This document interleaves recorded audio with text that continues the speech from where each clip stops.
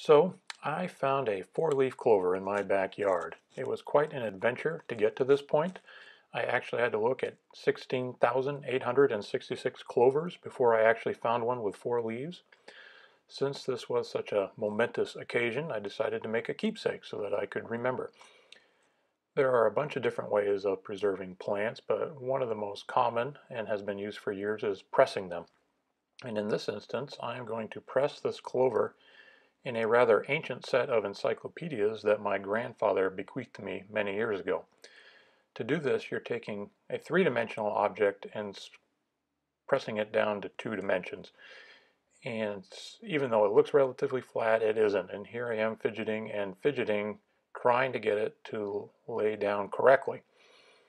I am pressing him between two pieces of archival paper. This is sort of the acid-free archival paper you can pick up at many hobby shops, typically in the photograph section for preserving that. And I'm doing it because I'm a little worried that maybe the ink will bleed onto the clover, although I don't know if it really will or not.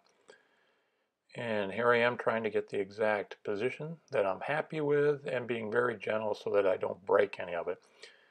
And once I'm sort of happy with how it's positioned, press it down firmly, not too hard, carefully close the encyclopedia on it.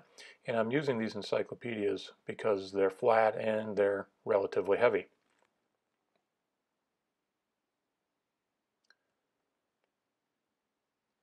At this point, I'm going to take the encyclopedia, put it back on the shelf, and I'm going to stack a bunch of other encyclopedias on top of it for added weight.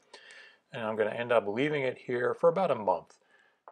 A couple weeks is probably long enough, but I ended up getting busy and didn't get back to it for a while, so you can certainly do a month. You can even do longer. You can keep them there for years if you really want to.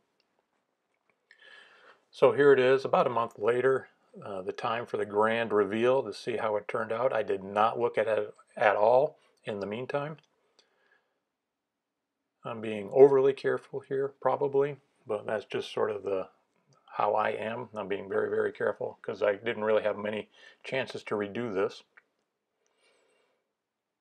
And it turned out pretty good. I'm happy with that. I wish that the stem was shifted a little bit, I guess, but overall that looks great. I like that. It is now basically the same width as a photograph.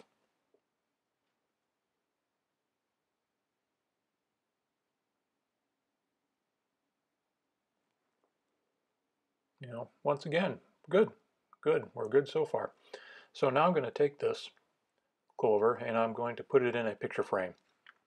And in this instance, I chose a picture frame that has a glass front and a glass back.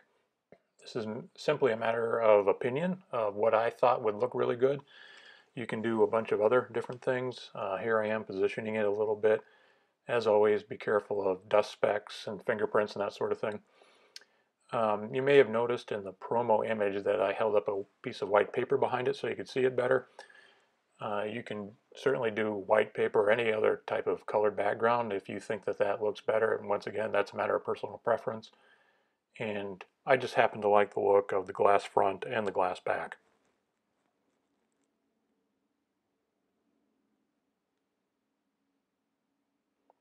And here's the final product, and I'm extremely happy with it. I have it sitting on my desk right now, and it looks great. It looks really, really good.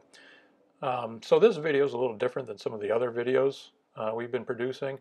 If you like it, please leave a comment down below, and I can look into doing more of these as we do a lot of sort of artsy nature stuff in our household.